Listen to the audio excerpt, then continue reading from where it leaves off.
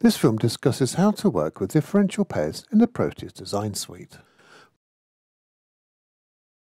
We start on the schematic by right-clicking one of the diff pair wires and launching the configurator from the resulting context menu.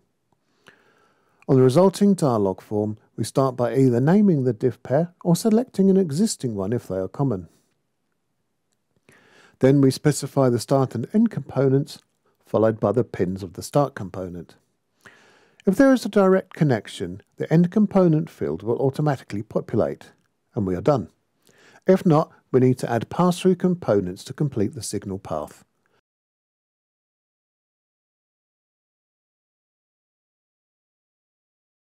Full instructions to use the configuration tool are in a separate video or the detailed help files.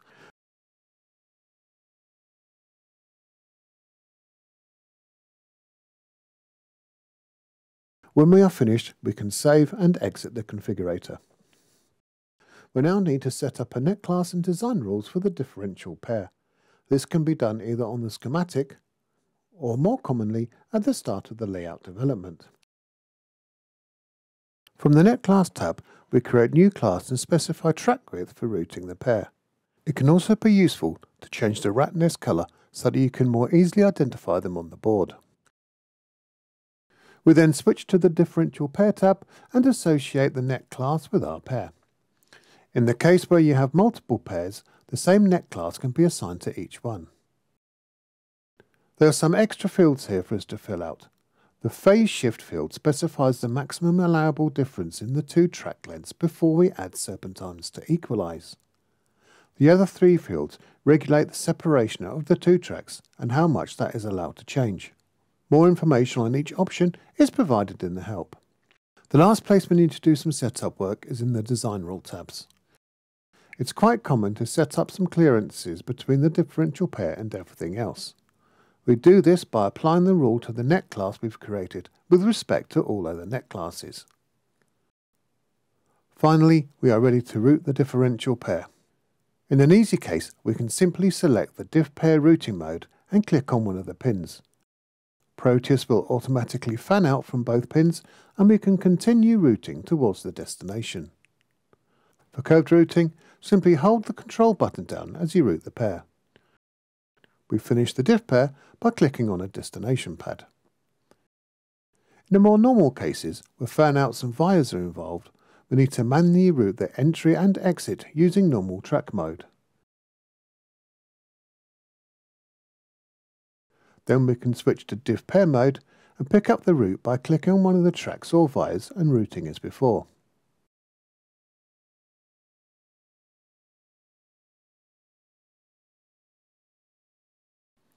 In extreme cases, we can also route entirely in manual mode, hugging the second route to the first to maintain the correct clearances. Regardless of how the diff pair is routed, Proteus will detect when it's completed and the length of the two tracks are equalized by the addition of small serpentine sections from the corners. Note that this phase matching or skew correction depends on the direction you have routed it. If you have routed from receiver to source, you need to reverse the route direction from the context menu, which will then trigger the correct phase matching.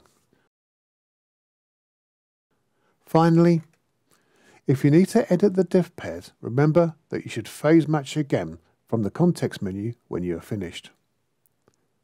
Differential pairs can easily be matched to their target length. First, go to the Length Tuning dialog and set the style and size of any length matching serpentine segments. Then, from the Design Rule Manager, set an appropriate length matching tolerance for the diff pair.